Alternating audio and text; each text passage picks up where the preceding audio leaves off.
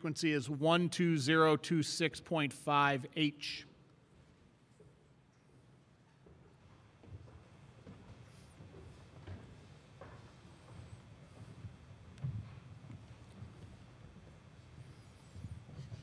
Okay, we have Stetson up on the podium. We have head coach Donnie Jones. We have senior guard Stefan Swenson. We have junior guard Jalen Blackman. We will start with an opening statement from Coach, then we'll go to questions for the student athletes, dismiss them, and have questions for Coach. But Coach, if you want to start with an opening statement. Yes, well, first of all, let me start off by saying thank you to these two guys to the left of me here. Steph and Jalen, what they've been to this program this season has just been incredible. What this team, along with these two guys, have been able to accomplish at Stetson for the first time in the history of the school is something that can't be taken away from tonight's performance. So I just want to start off with that. As much as it hurts that we fell short tonight, I've never been around a group of guys like this. I've had some special teams I've been a part of, but these two guys have been so servant, so sacrificial, and so impactful with how they show up every day and come to a place that has never done it and took a chance on us here. I just want to thank those two guys to start this off. Questions for the student athletes at this time. We'll start here in the aisle in row 4.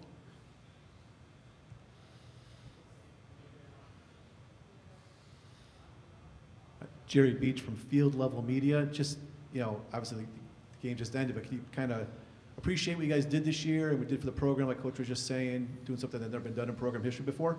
Start with Steph, and then we'll go to Jalen. Obviously, been in for 4 years, and this year was really special. Every year I've been part of it has been special, but this year was just a group of guys that understood the sacrifice it takes to make it this far, and it's just been unbelievable what we've been doing. Obviously, we fell short tonight, but just appreciate all my teammates and my brothers that made all the sacrifice for this year. Being around this group has been the best year of my life. I've gotten so close to everybody in the program, and it's tough to lose this game, but we've done so much this year. That's the first NCAA tournament, and it was a great year. Come here, same side on the end, row 2. To such a big lead so quickly. We'll start with, let's go with Jalen first, then Stefan there. They're a really good team. This is our first time being in the NCAA tournament, so maybe a little jitters. But when we settled down, we proved that we could compete with them. So we'll be back and try to do better next time. Yeah, like you said, obviously the beginning of the game, we never found a rhythm, kind of hurt ourselves there. But we saw the second half that when we just kind of play our game and play loose and kind of embrace the stage, great things can happen for us. So it was a great experience. We'll go in the back, stay in front of me in the back row.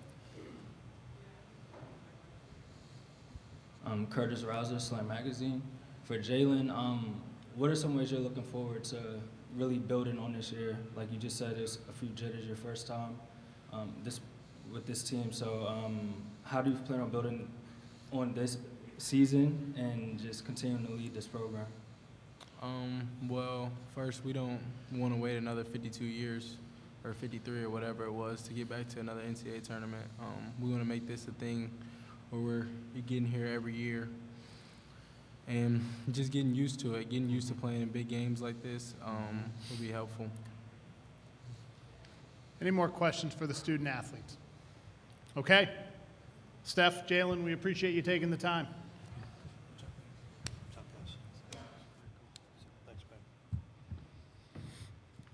Stetson locker room is still open at this time. I think it will be for another 10 minutes or so. At this time, we'll take questions for Coach Jones. Again, raise your hand and we'll just give name and affiliation before asking your question. Hey, Jerry Beach, Field Level Media again.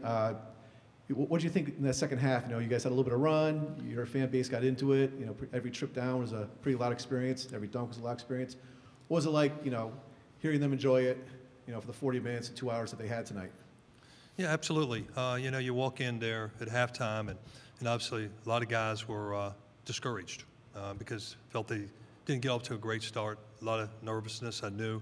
Hopefully some shots would go down early for us to kind of break the ice a little bit and get a little momentum. Thought we had some stops there, and we kind of hung around, then all of a sudden go down 8-0. But I thought at halftime, you know, the biggest thing I told those guys right now is, hey, pick your head up. It's 0-0. I wrote on the board. I don't care about the score right now. I care about how we play for 20 minutes. So let's pick our head up. You guys made it this far, and we're going to go out and we're going to show everybody that you guys belong here. And so I thought we took a breath. I thought we came together. Those guys battled. I wrote the word pride on the board because this team has been all about pride all year long. We've overcome a lot of stuff on our team.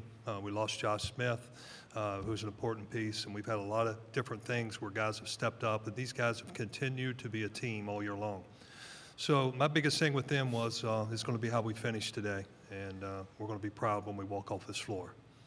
We're going to go the other side of the room on the far side. Go ahead, Ralph. Coach, Ralph Russo from the Associated Press.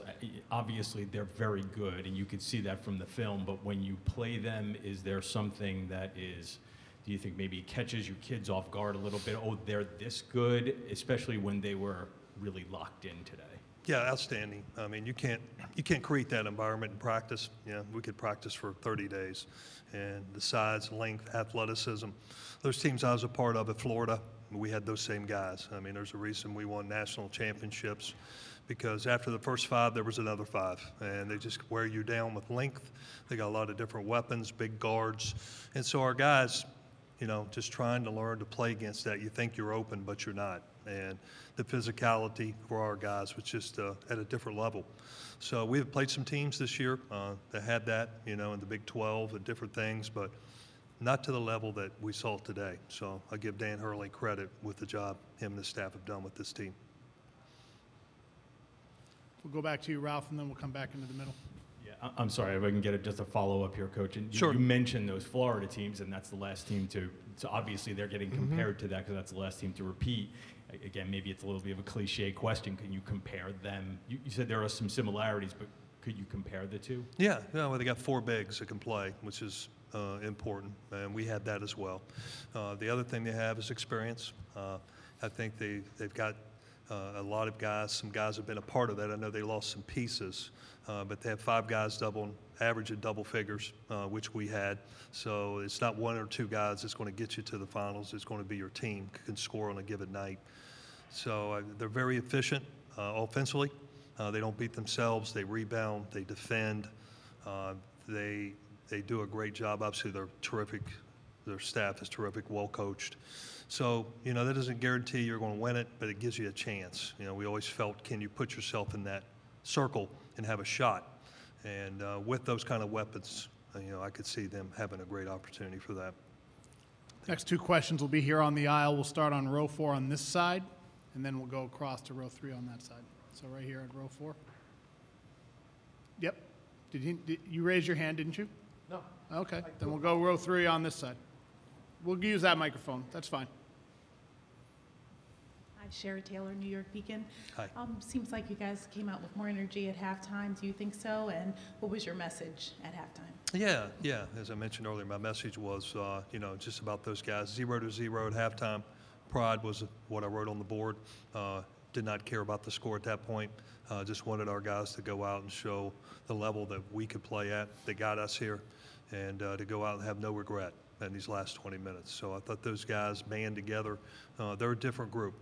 This group wasn't picked to win the ASUN. This group has believed in themselves, and all the way to the final buzzer. I told these guys, you know, they're a special group with how they continue to handle themselves through winning and losing. And, you know, there's no loss with our group tonight. You know, the victory's already been won.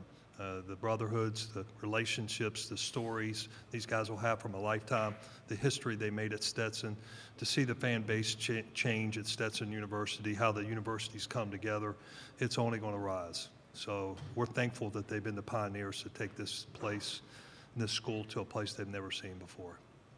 All right, we'll go the other side. I think we do have a question now, yes? Yeah, Coach over here. First of all, what were the last 12 days like for you? You were one of the first teams to clinch a berth, so you got to, I guess, enjoy it for a while, right? Yeah, we did. Yeah. There was a lot of celebration, which was great. We had a lot of practice time.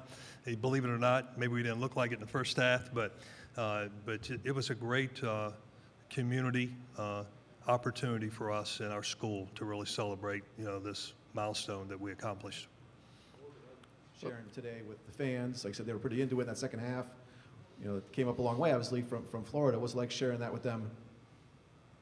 Yeah, absolutely. Thanks for asking that question, because I'd love to talk about that. I'd love to just thank the Hatter fans, our administration, Jeff Altier, our athletic director right there, for believing in me, giving me a chance here, our president, Roki. Just thankful for what these past players, past fans, past students. It has been humbling to see the amount of people that's come out and celebrate us here in New York, all across the country, parades on our way out of town. I've never seen such a community come together during this situation. It's been very, very humbling. We're going to stay in this section in front of me on the end, row 3. Yep, go ahead.